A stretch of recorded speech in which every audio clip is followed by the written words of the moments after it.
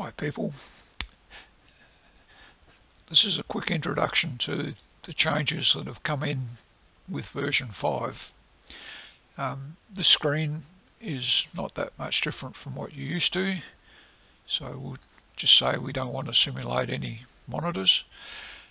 Here I have an empty event set up, and I'll just show you entering a couple of shooters.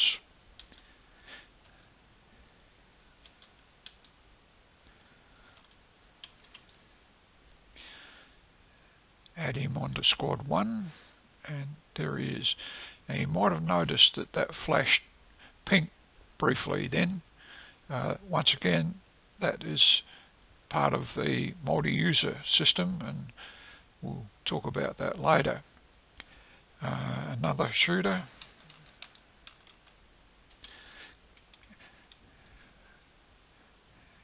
Squad 1. Okay, now notice here Greg Dawes is a qualified referee, and his shooter number has been put at 8, which is at the bottom end of that squad. Emilio is not a referee, and he's put in as number 1.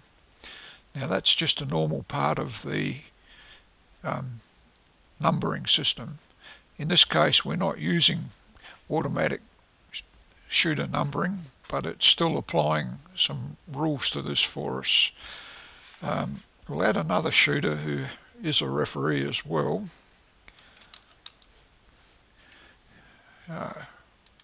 Rod Saligari, notice he is a referee, and he has gone in as shooter number 7, again at the top end. Okay, so if we want to change the rounds that Emilio is shooting, we can click on this button, which will increase the first round that he shoots now up to 2. So we're seeing rounds 2 to 4, rounds 3 and 4. If I hit that button, it will reduce the number of rounds he's shooting, and now he's just shooting round 1. And I can move him to any round. If I click on that button there, it will give back all rounds. Okay, so that's nominations, not that much different from what you're used to.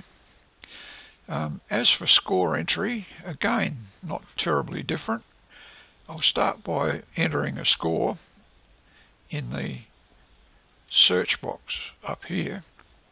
So let's say Emilio got a 19, and notice that that was taken from there and placed down there, and we now moved on to there. Rod might have got an 18, and Greg might have got a 20.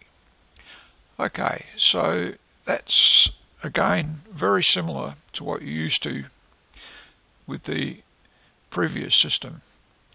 Now if you decide that that score is not correct and that should have been 17, then you can just update it like that. Click on it in the first place to select it, update it, and once you do that, you're in a random access mode in that score grid, and you can simply keep hitting enter until you get to the bottom. The other alternative, 18, and press the end key, and that takes you out straight away. So if your keyboard has got an end key on it, or you can find how to do it with your laptop, then you can use that method as well. Okay, so that sort of hasn't changed very much. Let's have a look at setting up events. Well, the first thing we'll do is look at this item here. The program now has environments. What we're currently using is the production environment. Notice up there, it's this production environment. We have 2 other environments available, and we'll choose the test environment. pop up is specific to my computer and you won't see that one, but you'll see these synchronized database items. Okay. Now this is the test environment, and you'll see that is highlighted up there. Now in this test environment you can do almost anything without causing any damage either to the website or to your production environment. So here's an event which has been closed. Let's create a new one. We'll use the event wizard, create a new event. Again, we go through the database synchronization. You would choose your club from there and it will remember the last one that you had selected. And this is where it starts to look different. Now we have 4 different types of events that we can set up for an SCA club. And the default is an SCA club level event, but you can also set up state events or national events or non-standard events. Non-standard events can have any number of targets. You might have 3 rounds of 34 targets or something weird like that. So you can do that with the non-standard, but we'll stick with a club event. And now we have a choice of the kind of course we're going to run, and there are 5 types: sporting clothes, English sporting, compact, old style, and the new one is compact inline. Now you'll find a video about that in your help files under the release notes if you want to see what that is, but we'll stick with sporting clothes. Now we get a choice of the types of event we can set up. We'll pick something a little different, like 100 target with 4 courses and 1 day. Now this is something new as well. We can set up an event with 4 grades, or the AAA or AA, A, B and C, or 3 grades where we merge AA with A. We can do some other things too, like juniors and sub-juniors can be merged, but we'll stick with 4 grade competition because we do those at Rocky Gully fairly regularly. You set up the event date as usual. Then it produces a default title for you. In this case, it's the June 2019 100 Target Sporting Clothes event.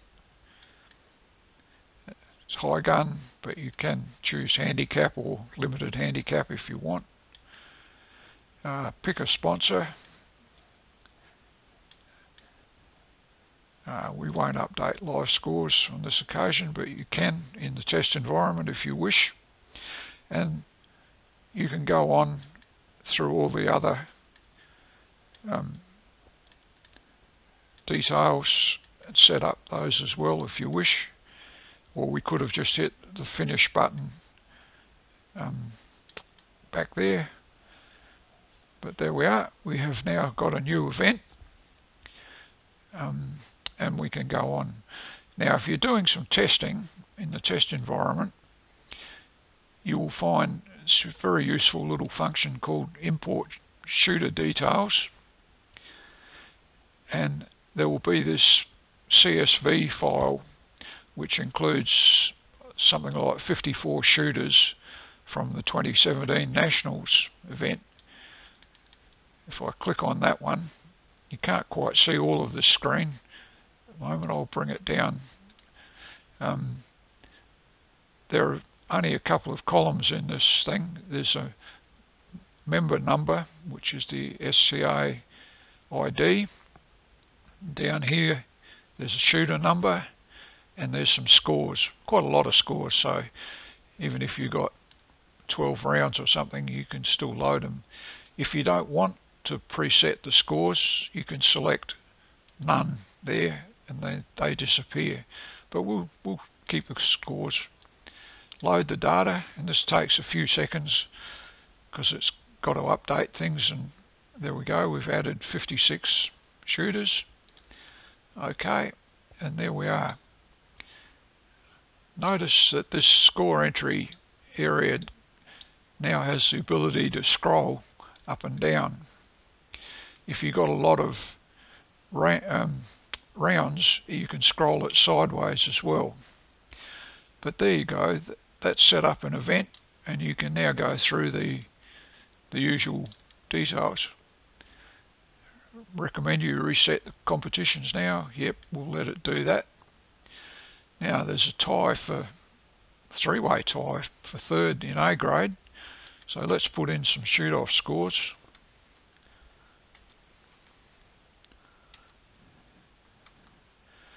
Okay, that's resolved them. We complete A grade, and we now move on to B grade. We'll put in some shoot-off scores for them. You could actually use the up and down arrows if you don't have shoot-off scores. So complete B grade, and now it says all competitions have been processed. We click OK. Are you ready to close this event? Yes, we are.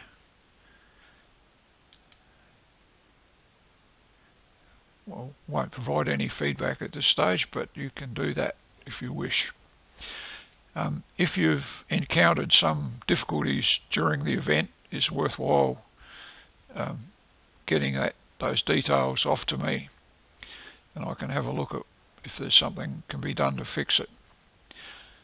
So that's completed one event in our test environment. I'll just delete that event, and there it is, it's been deleted, and it's gone back to the previous event that we were looking at. Okay, so that's all for now, folks. I'll come up with another one for you as soon as I can.